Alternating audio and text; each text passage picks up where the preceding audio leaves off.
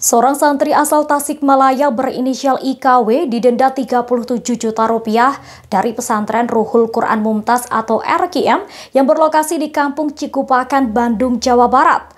Pihak pesantren mengatakan denda tersebut merupakan kesepakatan yang dibangun antara keluarga santri dan juga lembaga pondok pesantren.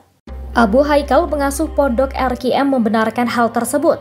Namun ia menjelaskan denda atau konsekuensi yang dilimpahkan pada yang bersangkutan tidak semena-mena datang begitu saja seperti yang diinformasikan. Denda tersebut, kata dia, merupakan kesepakatan yang dibangun antara keluarga yang bersangkutan dan juga lembaga pondok pesantren. Haikal menceritakan awal persoalan yang terjadi antara lembaga RQM dan salah seorang santri tersebut. Sejak awal, setiap orang tua yang menitipkan anaknya di lembaga RQM akan ditanggung biaya pendidikannya sampai akhir. Namun, setiap orang tua harus menyepakati komitmen yang sudah disiapkan oleh lembaga dan menandatangani kesepakatan tersebut di atas materai. Salah satu kesepakatan itu adalah bahwa setiap santri harus menyelesaikan studi. Jika macet di tengah jalan atau tidak dilanjutkan, maka konsekuensinya ada denda Rp50.000 per harinya. Diketahui IKW seringkali kabur dan juga tidak ikut kegiatan di pesantren selama 2 tahun terakhir. Jika dihitung per hari, maka denda yang dikenakan terhadap IKW adalah sebesar Rp37 juta.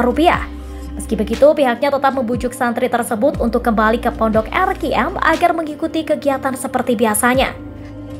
Haikal mengatakan ibu dari santri tersebut pun sempat mempertanyakan kepadanya terkait anaknya yang enggan untuk mengikuti pembelajaran di RQM.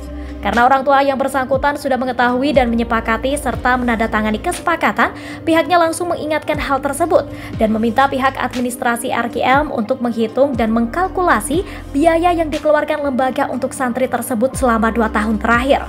Tidak hanya itu, Haikal mengatakan penghitungan biaya yang dikeluarkan oleh lembaga juga keluar dari pihak keluarga. Setelah denda tersebut sudah dikeluarkan dan diberikan ke pihak keluarga santri, ibu santri langsung meminta keringanan kepada istri Haikal melalui pesan singkat. Namun, ia meminta istrinya tidak menjawab pesan tersebut. Ini karena dia menginginkan adanya itikat baik dari orang tua yang bersangkutan. Paling tidak, kata Haikal, itikat baik tersebut ditujukan dengan datang dan menghadap serta berdiskusi dengan pihak lembaga terkait kesepakatan yang sudah dibangun serta keringanan yang diminta orang tua santri. Demikian informasi dari Tribun Jateng Update. Saksikan terus Tribun Jateng Update hanya di channel YouTube Tribun Jateng.